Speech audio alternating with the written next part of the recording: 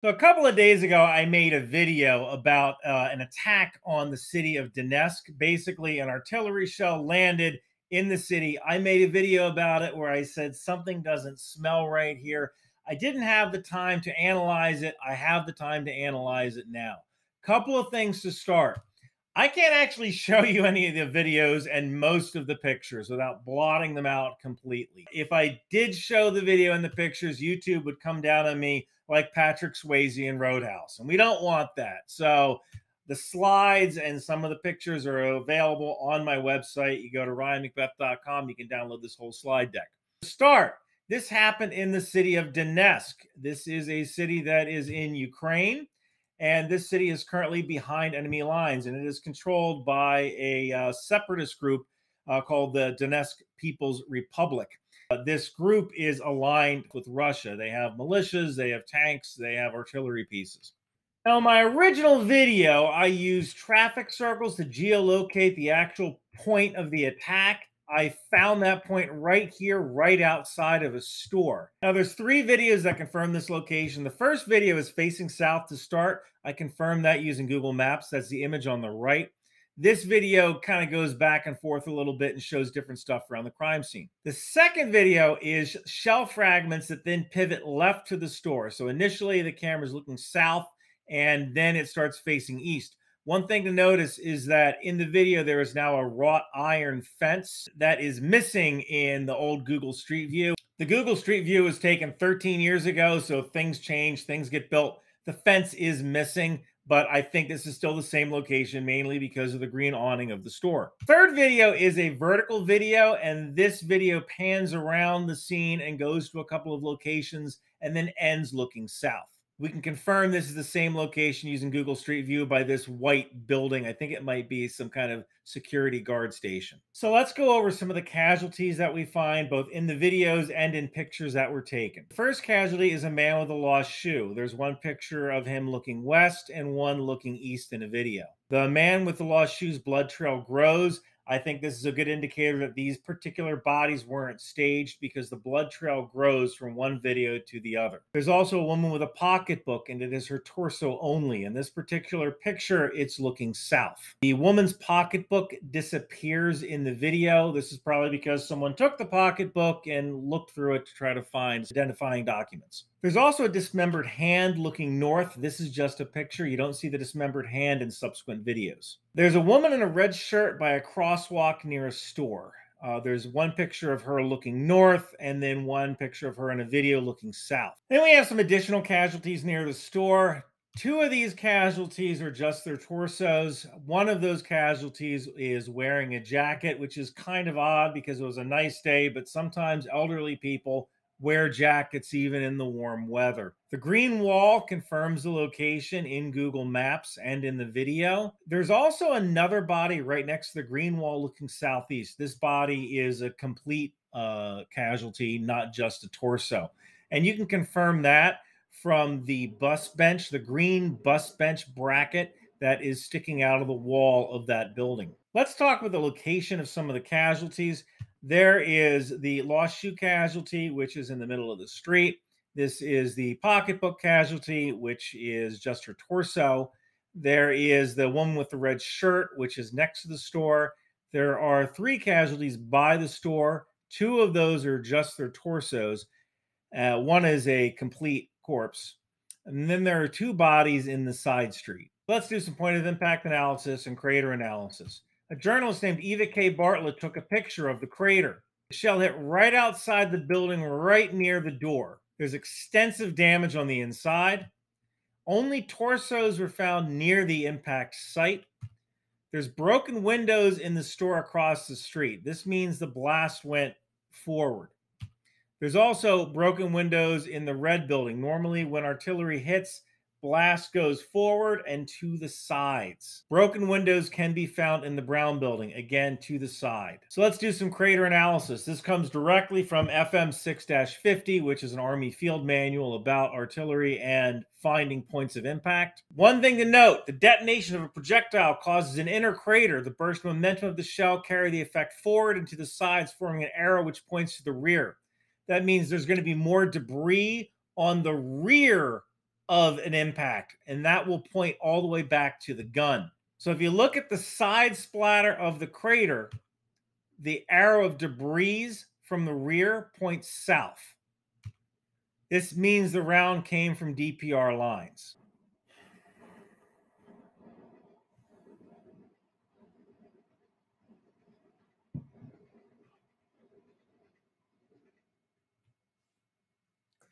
So let's move on, and I'm going to prove to you why this round couldn't have come from Ukraine.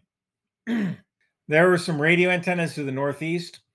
These radio antennas are great aiming points, but I'm not sure if radio towers played a role because I think they would be too far from the front lines to accurately see and aim off of. Other things to note: the street isn't cordoned off by police. Anybody can just walk up the street and walk into the crime scene. This car just drives right through the crime scene. This is not how you handle a crime scene, and this is going to become important later on at the end of this video. So let's talk about what kind of shell was used. We need to talk about kill radius first. For something like an M777 howitzer, it fires a 155 millimeter shell. This is a kill radius of 50 to 150 meters. So let's put this into perspective. This is a basketball court.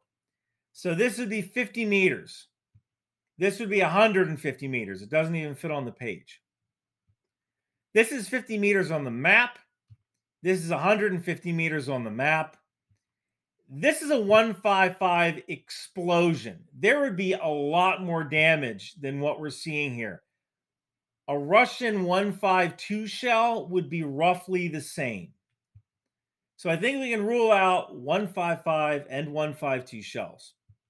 That being said, I think we can rule out rockets like HIMARS or theater ballistic missiles like the Tuchka-U for the same reason. There'd be so much more devastation. It wouldn't make a small crater. I also think we can rule out grad rockets because they are volley fire. It leaves 122 millimeter shells and 120 millimeter mortars. Now, according to intelligence sources, the DPR has about 35 D30 122 millimeter howitzers and maybe 720 millimeter mortars. And this is data as of 2020, so there may be more or less in the DPR. Ukraine has about 85 D30 122 millimeter howitzers and a lot of 120 millimeter mortars from the Soviet era, and also including some that were donated from the UK. The max range of a Soviet era 120 millimeter mortar is 7.1 kilometers. So the only way this would work is if it was inside the DPR, is if literally the DPR fired on themselves. I don't think that was the case, at least not intentionally. But let's take a look at some shell fragments. Note that shell fragments may have been planted, but if they were picked up on scene, we can figure out what that shell was. So one large fragment has a tapered base. Probably isn't a 120 millimeter mortar. I mean, there might have been some deformation, but we've already proved if it was a 120 millimeter mortar, it would have had to have been fired from inside the DPR. It's most likely a 122 millimeter shell. If you take a look at the tapered base, it's a close match, but not exact. Maybe there was some deformation, but it's definitely not 155, 152, or 120. The D30 122 millimeter gun has a maximum range of 15.4 kilometers. So the round had to come from inside this circle. This is not propaganda. This is science. Russia uses your ignorance against you. Only 0.5% of Americans join the military. So Russia has a 99.5% chance of fooling people who don't know how the military works. So how does artillery work? When you're on the attack, artillery is normally 1/3 behind its max range on attack. So here's what this means. If the front is over here by this red icon with a 15-kilometer ranged gun, you're going to be 5 kilometers to the rear. That way you can attack soldiers, you can attack bunkers that are at longer range, you can attack supply lines that are even further out. The location of a Ukrainian gun at max range, if we're talking about 1/3 max range attacking, is about 5 kilometers from the front here at max range. The max range is all farmland. There's no place to hide here. We could put a gun in this settlement. There would be better cover among the town and the suburbs. But the suburbs and town are too close to the front. This is way too close. The town is 2.76 kilometers away. The suburbs are 1.1 kilometers away from the front. You do not want your expensive artillery pieces that close to the front. That's how you get killed. Here's the other problem. The enemy gets a vote. Counter battery fire is deadly. Russia can detect incoming artillery with radar. It can also use drones to find and strike. So Russia can theoretically counterfire within 5 to 7 minutes. If it's the DPR, it's probably going to take a little bit longer because they're not as well trained. I know that Ukraine has shelled the breakaway republics before the war started. I know that. A lot of people have written me and said, well, Ukraine has been shelling since 2014. I know. They've never had to deal with counter battery fire. They've never had to worry about Soviet steel crashing down on them within 5 to 7 minutes after they started their shenanigans. Shooting into a civilian area for fun is pants on head stupid. Why would Ukraine randomly shoot? All right, so let's do a pros and cons list here. There's some pros. You kill some random civilians. Okay. What are the cons? Spotted by radar, spotted by a drone, counter battery fire, loss of a gun, loss of personnel, loss of credibility with the West. That's a big one. Ukraine has to have the moral high ground because the second they lose credibility with the West, the war is over. So by now, I'm sure you can see how crazy it would be for Ukraine to just randomly shell a city with no tactical value. So where would Russian 122 guns be? Somewhere in this circle. Now, artillery is always going to be at least 2/3 behind friendly lines when they're fighting defensively. They might even be further back. And the reason they do 2/3 is that it keeps them away from any possible enemy attacks, but it still allows them to shell the front line. It still allows them to hit targets of opportunity in the near rear of the enemy's lines. So where would the DPR have a 122 gun? It's going to be at least 2/3 to the rear. And I've found all of these possible places. But if you take away everything that isn't directly below Donetsk, you get this. Specifically, this area probably around here, behind Donetsk or south of Donetsk. The most likely point of origin was one of these soccer fields. They crossed the traffic circle on the way to the front. One is only 1.37 kilometers away. The other is 2.5 kilometers away. What the heck happened? The most likely answer is a short round.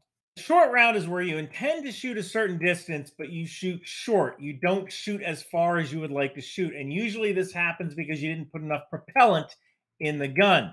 Now, the 122 millimeter shell for the D30 has two types of charges. They have a reduced charge and they have a full charge. Here's what I think happened. I think that the mission called for a full charge to reach all the way out to the front, but they put in a reduced charge, and the round fell short of its target by 11 kilometers. Accidents happen. Someone was careless, maybe someone was tired. The minimum range for a D30 howitzer is 1 kilometer. This matches the profile of the short round. The other evidence for a short round, no cordoning off for the crime scene. Why can cars just drive through the crime scene? It's probably because Russia already knew the point of origin. I don't think that Russia or the DPR intended to do this. Nobody wakes up in the morning and says, you know what? I want to cause a short round today. But it happened. And it's a tragedy. But I can say with almost 100% certainty that Ukraine didn't do this. This was a short round from a 122 millimeter howitzer fired from below Donetsk. And those people were just in the wrong place at the wrong time. Thank you for watching.